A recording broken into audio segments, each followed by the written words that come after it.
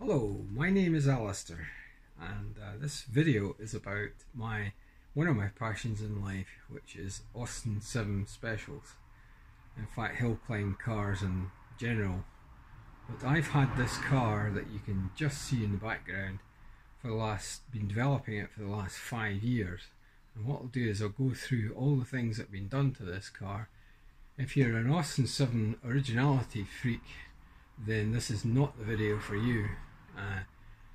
However, I'll show you what I've done to make this a car that I believe will do very well on hill climbs. It's capable of doing 70 miles an hour on a straight road. Here's the car in question. It is a 1937 Austin 7. Originally was an Austin Ruby and we converted to a super accessory special.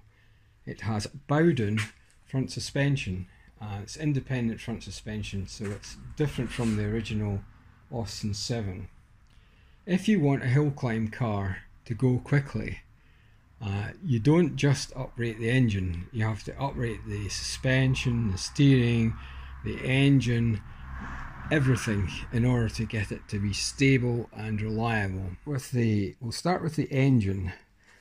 First of all, it's got twin SUs, I think the smallest SUs that they've ever made. They're originally out of a Triumph Herald. The engine itself is about 800 cc's. It's got high lift cam and it's been ported, and it's generally got about 3 times as much power as a normal Austin 7.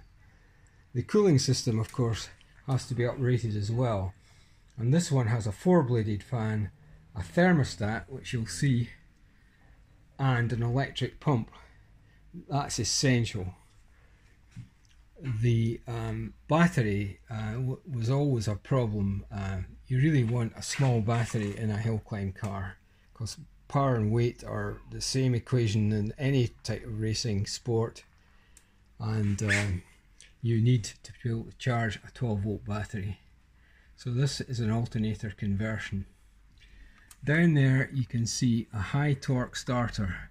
That's also essential because if you put a 6-volt starter on a 12-volt battery, it will fairly quickly discharge your battery and won't give you any starting power, especially off a trackside battery that I've got. Moving on to the cockpit, you'll see I fitted racing seats and seat belts so that if you have a crash you've got some protection.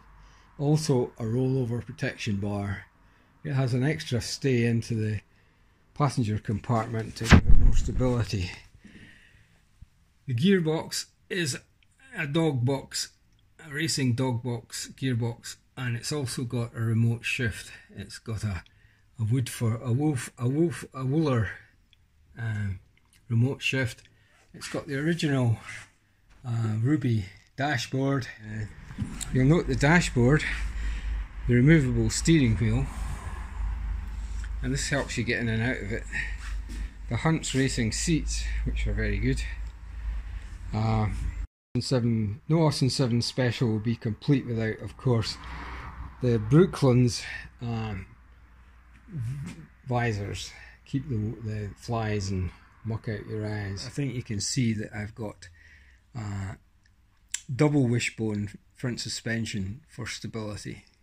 This car goes round the corners very well indeed. This is the underneath of the car. If you are a Austin 7 originality nut, then this is going to absolutely horrify you. Here we have a Hellman Imp from the 1960s steering.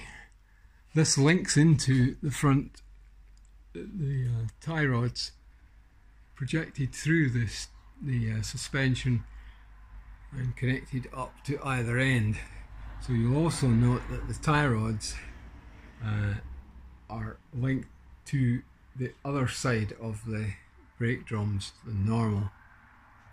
This Bowden suspension had to be modified.